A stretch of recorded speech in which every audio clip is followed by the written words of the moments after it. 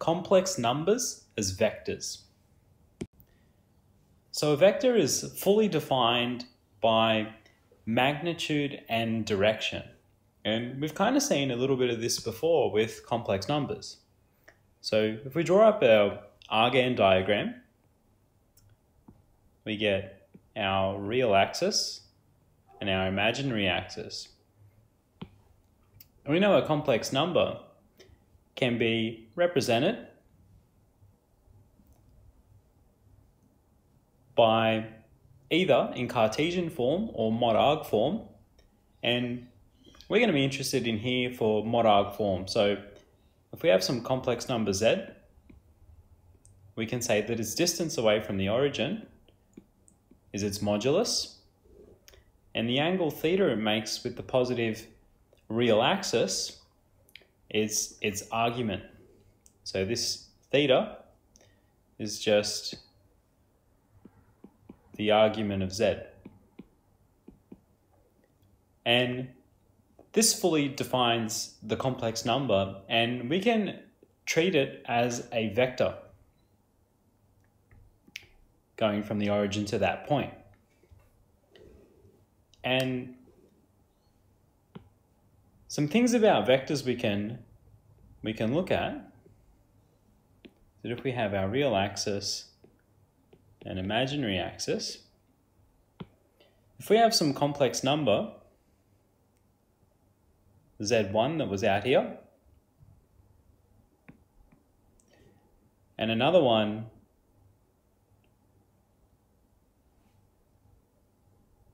z2 that was out here, and we treated them as vectors,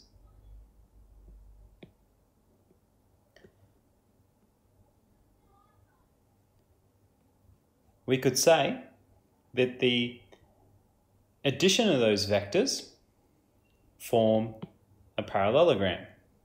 So we could imagine an identical z2 here and an identical z1 here, and the parallelogram that it forms is the equivalent vector of this diagonal to be z1 plus z2. Now, the diagonal going from z2 to z1 gives us the vector z2 minus z1. And the vector going from z1 to z2 gives us z1 minus z2. Also, we know this angle here is the argument of z1. This angle here is the argument of z1 plus z2.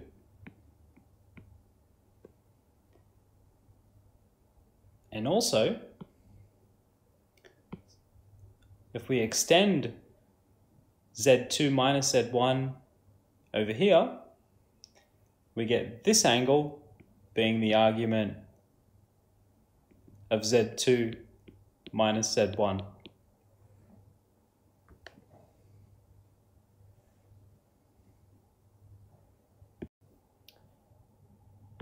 Let's have another look at an interesting property with vectors.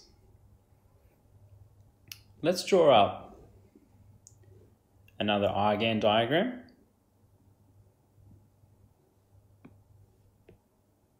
With real and imaginary axis. And let's draw in a simple vector that goes from the origin to the point 1. And let's call this complex number z. And z will just has a real part of 1 and no imaginary part. So essentially, this complex number is just equal to 1. Let's multiply this complex number by I. So multiplying both sides by I, we get zi. Now 1 times I is just I, and let's go ahead and draw our new complex number. So now we have the complex number 0 plus 1i.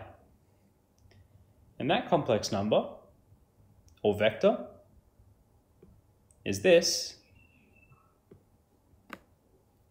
going through the point 1 on the imaginary axis. Let's again multiply both sides by I. So then we get z times I squared, and 0 times I is 0, and I times I is I squared, which we know is equal to minus 1. And this can be represented as minus 1 plus 0i. And let's go ahead and draw this vector in here. So we get minus 1 plus 0i, was just purely on the real axis, going to minus 1. Let's again multiply both sides by I. So we're up to zi cubed. I know we can simplify these, but we'll leave them as this.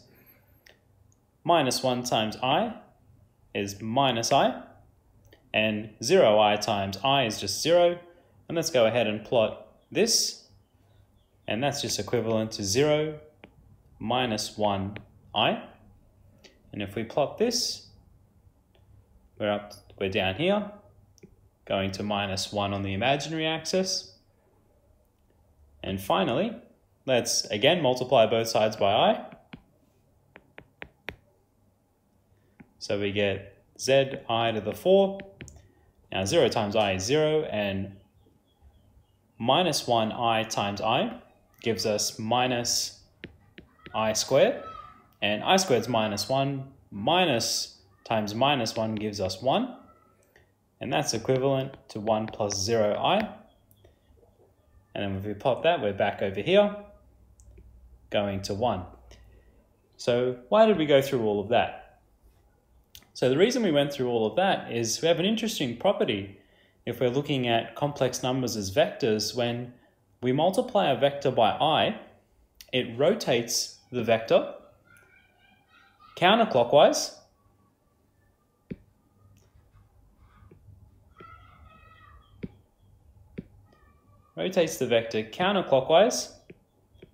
by pi on 2 radians every time we multiply by I.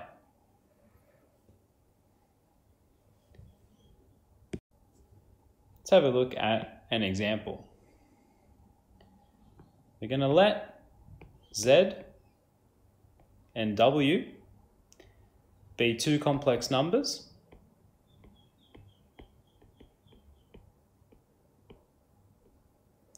We're going to say if the modulus of Z equals the modulus of W, we want to show that Z plus W divided by Z minus W is purely imaginary.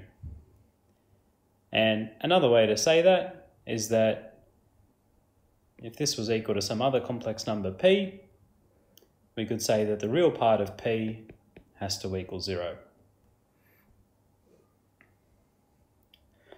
So let's draw a diagram to help us out.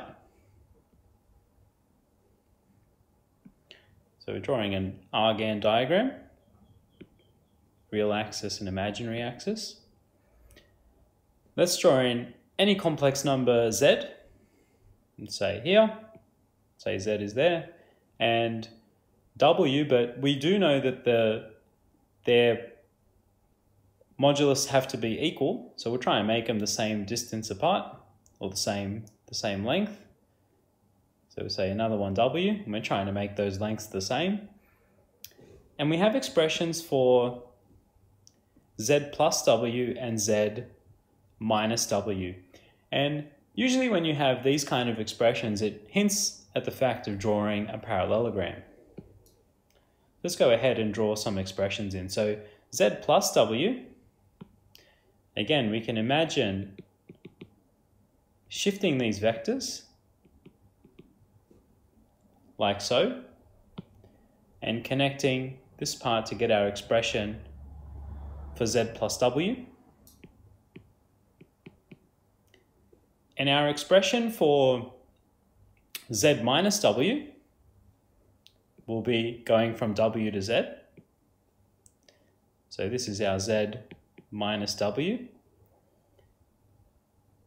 Now, if the modulus of z equals the modulus of w, this means that we now have a rhombus here. And if we have a rhombus, the intersection of the diagonals has to be at 90 degrees, which means that if we take this vector, z minus w, and multiply it by I, we rotate it pi on 2 radians counterclockwise, and it ends up being in the same direction as z plus w. So let's write an expression that makes that true. So we have z minus w, and if we multiply this vector by I, and because it's not the same, these diagonals are not the same length, we'll also have to scale that vector. So we'll also multiply by some constant, let's call it k, and that will in fact equal z plus w. Now we're trying to show that z plus w over z minus w is purely imaginary. So let's go ahead and divide both sides by z minus w. So they cancel out, and we get z plus w over z minus w equals ki. And another way to write that would be ki plus 0, and you can see there's no real part to this complex number, it only consists of an imaginary part. So we've successfully shown that the real part of this complex number is 0.